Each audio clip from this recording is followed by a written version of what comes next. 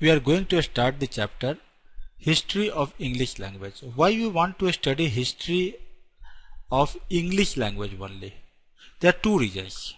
Basically, English is becoming important day by day with the expansion of computer, with the expansion of modern gadgets.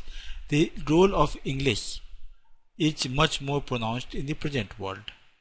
And the second thing is that English is having a very vast and interesting history also, because growth of any language depends on so many factors, and I am taking one example of the English language because it is having so many interesting facts. So we want to study history of English language. Here 2 points I want to make it very clear regarding this English language, that English is a member of the Germanic language family. Germanic. It is a Germanic language family, and Germanic is from the family of Indo-European language. Indo-European language. Now the question happens that how English is from the Germanic language family and how it is a part of the Indo-European family. In fact, Germanic language means influence of German is there. And how it is a part of the Indo-European family, then we have to trace back its history long back. I have to go to the 55th century BC. If we trace the history of England, then at that time Julius Caesar, the great Caesar, he invaded Britain and he captured Britain. In fact, the Julius Caesar, you might have seen the photograph or picture or statues of Julius Caesar, that he was a great Roman empire who converted the Roman Republic to an empire, and he was a great writer also. And in 55th century BC, before Christ, he invaded England, and his influence was there till 450 years approximately. Why I am telling that up to the 450 AD? Because in 449 the Germanic tribes, they invaded Great Britain. At the 449 AD. So means from the 55th century BC to up to 450 AD, there was influence of Roman language in Britain. At that time, the local people were speaking a language that was very unique. It was the Celtic, Celtish. In fact, you will be amazed to know that the growth of English traced back only to, in the present form I am telling, 1400 AD only, or at the most at the 1600 AD only, when at the time of William Shakespeare this was the modern English phase. Means the present English, the English which was spoken earlier, it was in such a bizarre form that if you will listen that English, you will not be able to understand it. But so if the growth of English is so recent, 1600 AD, then what was before? That I was explaining you, that in 449, as I was telling you, 449 AD, Germanic tribes, they invaded England, and before that this was the language was Celtic. Now let us read this very relevant paragraph from the literature. It is written that the history of English language really started with the arrival of the 3 Germanic tribes, about which I was telling that in the 450 AD, who invaded Britain during 5th century AD. At what time? In the 5th century AD, in 450. These tribes, the Angles, the Saxons and the Jutes, these 3 tribes at this place, part of the Germany, Saxons, Angles and Jutes, they crossed the North Sea. They crossed the North Sea, Germanic invasion of the 5th century AD. These tribes, they crossed the sea, and what they today they see the Denmark or North Germany. At that time, the inhabitants of Britain spoke a Celtic language. But most of the Celtic speakers were pushed west. This is a part of the Great Britain. Here, this is the England, Wales, Scotland and Ireland.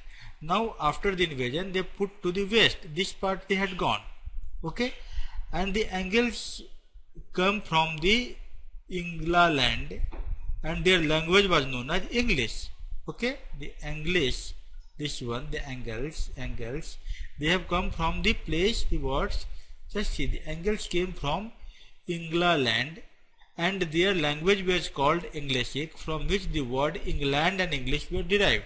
So the modern England, it is having its origin from the such type of invasion in which the English, they crossed the North Sea and they had their influence there, and so their influence was there. That's why when I made the statement was very apt, that this statement that Germanic language family. So now it is clear that in 450 AD there was Germanic influence on the English language. Okay, this is the part of the old history. Now after 450 to almost 1000 AD, this was the Old English page. Earlier it was the Celtic page. Now it was the Old English. Okay, just let us read again the paragraph from there only. Now from the influence of the Celtic language, now we come to the second page. That page is 450 to 1100 AD. Here again I must emphasize that the English spoken at that time was so different that if you will read it, you will not able to comprehend whatever has been told. Here it is written that the invading Germanic tribes spoke similar languages which in Britain developed into what we now called Old English. Okay, some of the words of the Germanic tribes, that's why it is from the Germanic family. The Old English did not sound or look like English today. Native English speakers now would have great difficulty in understanding Old English. Means we are having great difficulty in understanding the Old English. Nevertheless, about half of the most commonly used words in modern English have Old English roots. Okay, means half of the vocab are coming from the Old English roots, like the words be, strong, water. These are some of the examples which derive from the Old English. Old English was spoken up to 1100 AD, means the language was not that much pronounced at that time. In fact, regarding language, I must emphasize one thing, that any language becomes rich only when they are having maximum number of words in that, because words are the coin which make the language richer and by richer. Now this is from the Old English. The page comes for the Middle English. Okay, in the Middle English that portion is very important, that in 1066 William the Conqueror, the Duke of Normandy. Okay, the Normandy is where? It is a part of France, modern France. Now the influence of which country was there? That's two influence, Roman influence, then Germanic influence. Now it is the influence of the France, Normandy. They invaded and conquered England. The new conquerors, they were the Normans, brought with them a kind of French which became the language of the royal court. So in the royal court, the language which was being spoken, it was not English. It was something like French, a kind of French. And the ruling and business people were speaking only the Roman language, the Normandic language. So in the England also, the French or the Normandic language was being spoken up to 1500, from the 1066 to that period, because in the court and in the British royal court, the ruling and business classes, they were speaking this Normandic language. For a period there was a kind of linguistic class division, and where the lower classes spoke English. Very interesting. The lower classes were speaking English and the upper classes spoke French. That was the period. Like in India, the same thing. The lower classes speak Hindi or regional language, but the upper classes speak English. So this was the influence. Up to the 14th century, English became dominant in Britain again. But in the latter half of the 14th or 15th century, it was like that many of the French words, though they were ended, but this was the middle phase of the English. It was the language of the great poet Chaucer. No? But it is still very difficult for the native English speakers to understand them today. Like just see the part example of whatever has been written by the Middle English by the Chaucer. And when I watched the old day never find do the name in the crusade books at night, and suddenly three leaves have I plight out of the books right. You don't comprehend, you just read it, and you will not be able to comprehend what is written here. Now we come to the next phase, that is the modern English. Just come and see what is modern English. Now in the modern English phase, that was the 1500 to 1800, that is early modern English phase rather. Towards the end of the Middle English, a sudden and distinct change in pronunciation, that the great vowel shift, means vowel has come. Now you just see that towards the end of the Middle English, that is 1500, a sudden and distinct change of pronunciation, the great vowel shift. Now vowel has come. No? It started A, E, I, O, U vowel shift, and with vowels beginning pronounced shorter and shorter from the 16th century, the British had come in contact with many people from around the world. Now this was the period of Renaissance. In the Renaissance, let me emphasize a little bit regarding the Renaissance. What does it mean by Renaissance? Okay, what I was emphasizing, that Renaissance was a period which started somewhere around 1400 AD. What happened? If you see the map of the world, you will find that this is the Great Britain, this is the Europe, Portugal, this is Portugal, Spain, France, Germany, Italy. Then this place is Turkey. No, this place is Turkey. Here you will find there is a Black Sea, no, or Caspian Sea. At this place the road was blocked by the Ottoman Empire. As the road was blocked, so the people have to come all the way from the very cold part of the Russia. It was not difficult for the Europeans to come through this route because the road was blocked by the Ottoman Empire, who was a Muslim ruler. This European part, this was blocked, and they and for coming to the other part of the world, like if they have to come, this was the Africa, Madagascar. For coming to the other part of the world, like this is India, they have to come all the way from this way, and they have to come here, Madagascar, or this way. So Vasco da Gama came in that way.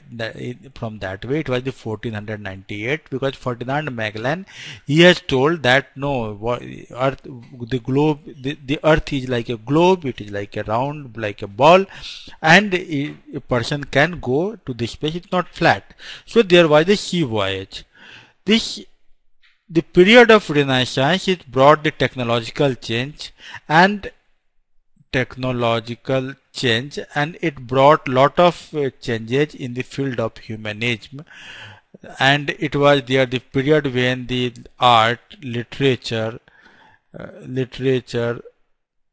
painting, music, etc., they all came in places, and the people were having contact with the other part of the world because there was a trade. With the change in technological change, there was a huge production, and people were having contact with the other part of the world. This was the period of Renaissance.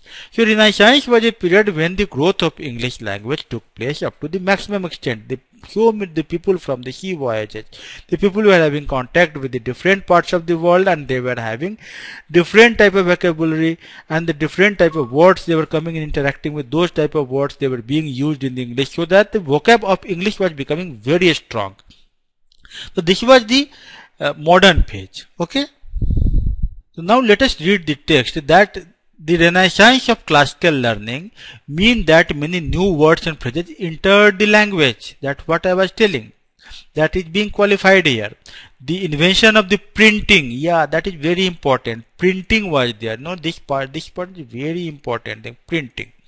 The invention of printing, perhaps in 1476, no, also meant there was now a common language in print. Books became cheaper, so there was more expansion, and more people learned to read.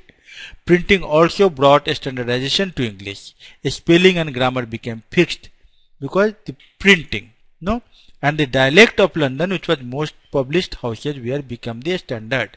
In 1604, the first English dictionary was published. So what is happening with the growth of this printing technology? There are so many dialects in England, but those dialects now becoming unified. It usually happens when there was no printing, no communication, that there are so many dialects developed in other regions. And if there is expansion, then people communicate with each other, then the dialects become a common dialect. No? So this was there. The main difference, now we are coming to the late modern English. In the late modern English, such barriers were broken. No? The main difference between early modern English and late modern English is the vocabulary. Late modern English has many words arising from two principal factors. Firstly, industrial revolutions. What I was telling about the Renaissance, industrial revolutions. Technology. They created a need for new words. Secondly, the British Empire at its height covered 1/4 of the earth's surface. No, they have colony. The mercantilism, the East India Company or other company, they had gone to the other parts of the world and they formed a new company. And they came in contact with the people from the different cultural background, and different languages were being incorporated, different words were incorporated.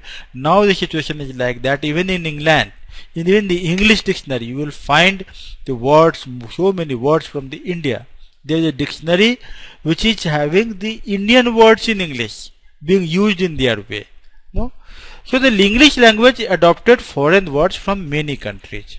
So this was the effect. So this is a variety of English that from around 1600, the colonization, the mercantilism, that North America came in, where the first colony, creation of a distinct American variety of English. Now the English is having distinct American variety.